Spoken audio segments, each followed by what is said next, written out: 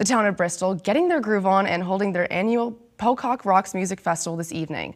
NBC5's Stephen Biddix joined in on the fun and takes us there.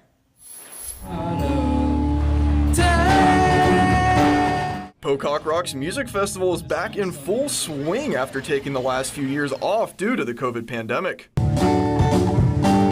We shut down the main street, and it's to support the music and arts in Bristol and the Vermont area. The festival consists of 6 bands and dozens of vendors where you could find everything from barbecue to root beer to cotton candy. Typically we see over 1,000 people that typically come through. My favorite part is scouts, cotton candy, and root beer floats.